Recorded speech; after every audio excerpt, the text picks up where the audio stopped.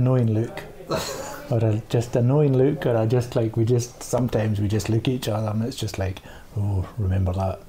So John, Barry, how long do you know? How long do you know each other? Oh, I've like. My first memory of John was working on my dad's fishing boat when you were, what, 16? No, I was older than that. With your dad, I was like, I didn't look it, but I was obviously much older. I would have been like 19, 20 with your dad, and that would have been like, no, it would have been probably maybe 21, 22, because like, what were you born, 84? Yep. So, yeah, late 80s, so maybe 19, 20, yeah, no, that's true. So like, I used to work for Barry's dad as a lobster fisherman on Isla. You were a lobster and fisherman. Barry used to come down to the boat and try and get in my nerves all the time. Yeah. And like try and kill himself, basically.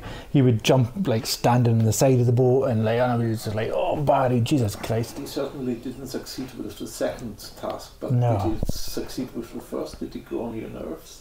No. No. No, well, like, it was just like, oh, Craig, can you look after your own kids instead of me?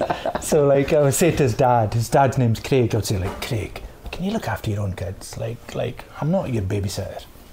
And you took him into Laphroaig as malt man, right? Yep. Yeah. Yep. So when you came to Laphroaig, you had other things in your head regarding your career, right? Well, when I started, it was agency cover. Somebody was going off on sick. John knew I was kind of in between jobs. He called me and he said, there's an opportunity if you want to come for, a few months, and also there's someone retiring soon, so it might lead to something else.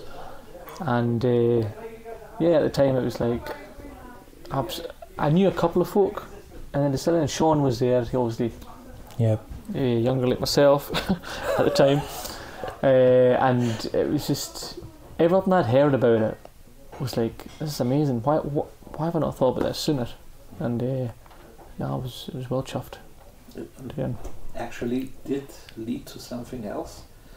Did lead to you becoming distillery manager? When was the thought first brought up? Was it between you, or did you think about Barry could be a good distillery manager? Yeah, no, straight away.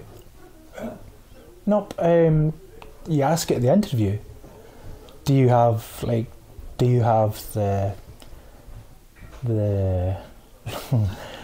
there's a different word in Scotland, I'm trying to think of a different answer for you. But like, do you want to be distillery manager? Like, is that part of your goals? And so like, you want people, like, when you're employing people, you almost want people to be better than you. Yeah. That's like, because then it makes your job easier. Failed a lot of times, but I did well with Barry. What is Barry better than you in? Quite a few things, I would say. So like, the one thing I'm good at is understanding my weaknesses, I guess. So like, I would definitely be using Barry for certainly, like, how do you explain this? Like, I can go in with heavy boots on sometimes. And so like, I would say to Barry, like, how do we manage this? How do we do this? How do I not end up like looking like I'm just the big dictator here? Because to me, everything can sometimes be black and white. It's like, I've told you, this is my expectations, now you need to do that. And it doesn't always work like that with people. So Barry was very good at probably listening to my frustrations and then giving me solutions to, well, you might want to think about this, you might want to think about that. So that was definitely hugely useful to me as the distillery manager. And just like, you can tell somebody's smart when you interview them. You can tell this person's got a bit about them, they have a presence about them, they have an awareness about them. And the awareness was the thing, I guess. Ultimately, I'm saying here, the awareness with Barry was very strong initially, and will still be to this day. And it's his kind of skill, I guess. A very same question to you. What do you think that John is better than you are?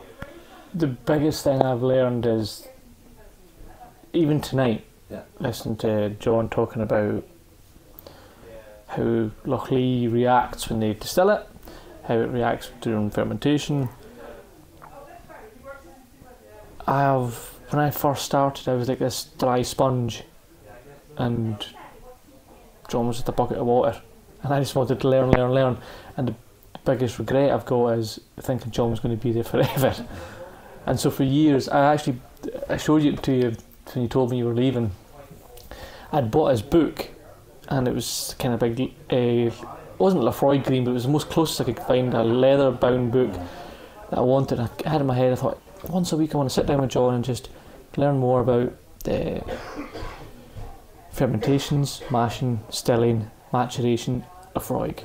I just wanted to really get it all down, and over the next 10, 15, 20 years I'll be able to have this wealth of knowledge, because it's all in there, and that's why I really wanted to get to. And I just thought, John's here forever, so I'll get to that tomorrow. And then when John told me he was moving on, it was kind of like, I need to fill this whole big book. Yeah, this is knowledge on whisky, his knowledge on Laphroaig, his knowledge on the community. It wasn't just so much that I wanted to know it, it was some more that I wanted to carry forward the Laphroaig legacy that John and all the previous managers created. It was important to me that carried forward all the way through. And but the beauty is, I've got WhatsApp. Yeah, I'm the other end of the phone. That's the best thing. It's like, with one text, I know, I can find out. It's great. It's really good. And malt losses. That's so fun. That's so fun. It's the dark arts. Malt losses are dark arts, and I used to how many times did we sit in the office on basically Christmas Eve, and we're going how do we get this? How does it work out? How are they giving us these figures, the operators? And we're just like, do, and then we make it work. We'll make it work, Barry, don't worry. And this is what we're doing next year. And so it would be we have to do this the first 3 months of the year, and we have to do this the next, and it's okay, it's all figured out. Aye. And then we'd go and have a whiskey. But that day was horrendous, wasn't it? It was horrendous. But your brain worked quicker than you communicated. Yeah. So you were already 3 steps ahead of malt losses. Yeah. And I was watching what you're doing, but by the time you're communicating to me, I'm like, no. I'm really good at arithmetic. I'm super good at arithmetic. But you're right. By the time it gets to there, you're 2 steps ahead. Even for me at school, I was always the person that was going, I know, and then it was you didn't pick me. I'm not telling you the answer. Right, Barry, John, thank you so much for taking the time to sit down with us here. And what else should I say? Have fun with what you're doing. Yeah. And I feel you have. No, we certainly will. Yeah. Absolutely. Always. I think one of the things we definitely taught me was you have to enjoy it. Yeah. You have to enjoy it. And it's always remembering that. And what's right for Laphroaig, and enjoy it. Yep. So I'll do my best for you, John, to enjoy it. For everyone. I'll do that for you. Yeah, thank you.